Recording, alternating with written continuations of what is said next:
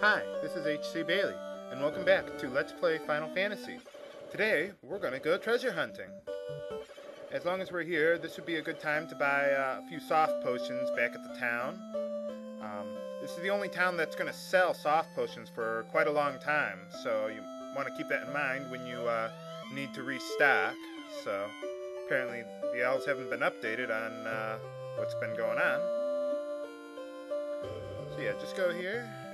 I recommend getting 4 soft potions. That should be good enough for now. You don't need too many of them, because not too many enemies can turn you to stone, but it's not really... But it's critical that you at least have some. So, make sure I got those. Okay, so now once you finish that, rest up at the end, save, and I'll meet you back at the Northwest Castle. Okay, so we've made it to the Northwest Castle.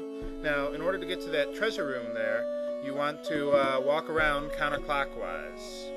So we're going to just walk this way here.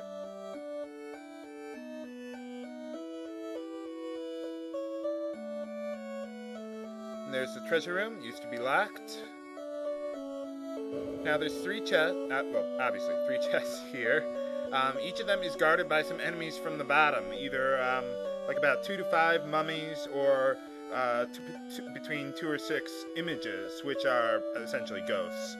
Each of those guys can either sleep or put you to sleep or stun you, same difference. They can do that with their physical attacks, so you got to be careful with them. I'm just going to demonstrate a couple of the battles with you. If you don't want to fight them, you can open up the chests from the sides, but I recommend fighting them because you know, they give good experience in gold, and me personally, I just want to go back to the inn anyway to restore my spell charges, so that way I can just take these guys out quickly with Fire 2 and Harm. So let's do it. Here are those images.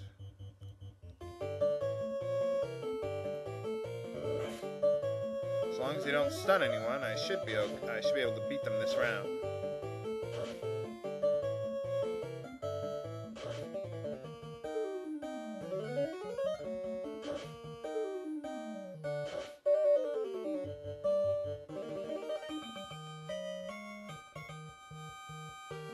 Got them. And there's a Falcon. It's a sword that is useful for the thief. So if you got one, give it to him.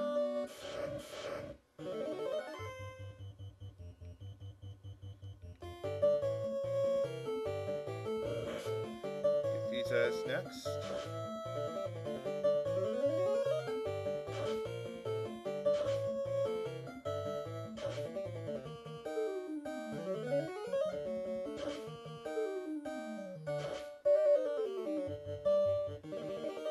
Easy enough. Good experience in gold.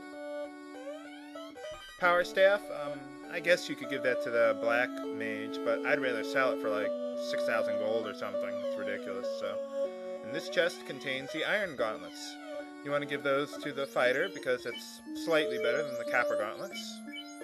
Might as well, it's free. And the battle below that chest is just some more mummies, so I'll do that in my own time.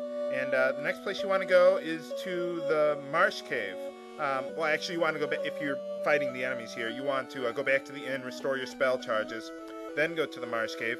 The room that we want to go to, the first one anyway, is on the lowest floor, the lower left corner, so I will meet you there. Okay, we've made it to the Marsh Cave, and this is the room I was talking about. Now, once you enter, be careful, because if you take one step to the right, like this, you'll meet with those wizards again. Okay, well, I just wanted to fight those wizards for some experience. So, now the chest to the right, if you go below it, you'll be able to open it, no problem. If you go above here, there's a fixed encounter with some cobras. You don't need to really worry about them too much. They can't poison you. They're just normal vanilla enemies. There's no elemental weakness for them either. So, just gotta kill them the old-fashioned way.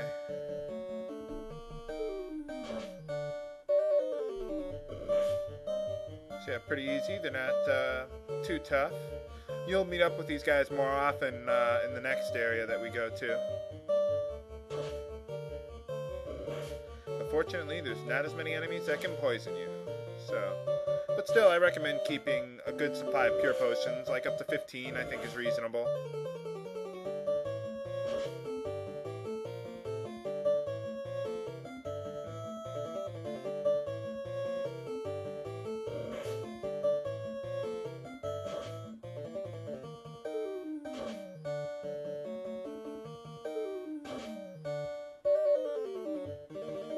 Okay, there we go.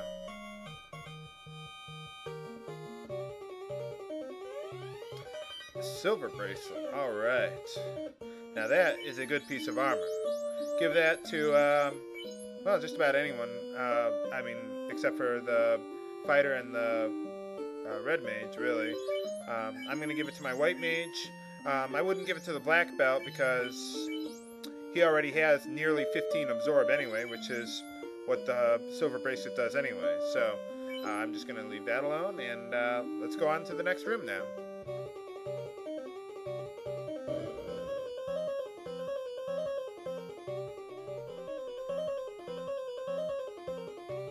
Alright, next room. Now this one is guarded by some wizards on one side and cobras on the other side. You can't open it from the right, so pick your poison. I'd rather fight the wizards because they give more experience, but do whatever you like, and I'll do that and be right back. Okay, and this chest contains a silver knife that could be useful for a black mage, I guess. Black mage might be able to get 2 hits with the silver knife by now. I don't recall exactly, so now we're just going to keep going. Now the next room to the right is empty, so we're just go to the room in the lower right-hand corner next. And continuing onward. Past that. And into that room. Now there's no avoiding this one. You gotta fight the wizards to get to the chest, so I'll fight them and show you what's inside soon. Okay, and this one contains 1,020 gold. So that's all that we got here. So I'm going to meet you. The next place we want to go to, I believe, is Khaenri'ah. Let me just double check here. Yeah, I'm going to go back to Khaenri'ah there. So I'll meet you back at the castle. Okay, so we're back at Khaenri'ah, where we're going to open the locked door. So let's see what we got here. Got a useless iron staff, a useless saber, and another silver knife. Great. And let's check out these ones. Got a useless piece of iron armor, a useless iron shield, and we found the TNT. You remember who needs that? That's right, that's Narek at the Dwarf Cave. He's going to need to use that. So, why a castle would have TNT in it, I don't know, but maybe it's a self-destruct mechanism. Who knows? Anyway, eventually we're going to go to the Dwarf Cave, but first thing we want to do is go over to the Temple of Fiends, because there's a couple locked doors there too. So I will meet you over there. Okay, so we're going to explore the rest of the rooms here that were locked before. So we're going to start with the one in the lower right-hand corner. They're guarded by some gargoyles, so watch out. This chest contains a rune sword. It's a decent sword for the thief, I think. Now we'll go to the upper right corner room. Almost there. Okay, and the last 2 chests contain the wear sword and another soft potion. Now, just a quick word about these so-called specialized weapons like the rune sword and the wear sword. They don't work. They're bugged, and I don't think they've ever been fixed in any version of the game so far. I mean, you'd think that the wear sword would be useful against werewolves or other were-type enemies, or the rune sword would be useful against magic users, or a fire sword against frost-type enemies. It's not the case in this game. They don't deal extra damage simply because the enemy is weak to it or something. There's some kind of bug with it or something. So, only if you see those swords, only take their basic stats into account when using them. So, that's everything for the Temple of Fiends here. If you haven't sold your excess equipment yet, or restocked on items, or rested at the inn yet, it'd be a good idea to do so. I'll try to remind you periodically, but if you're playing the game yourself, it'd be best to try to remember yourself, because I'm not going to tell you all the time when you need to do it.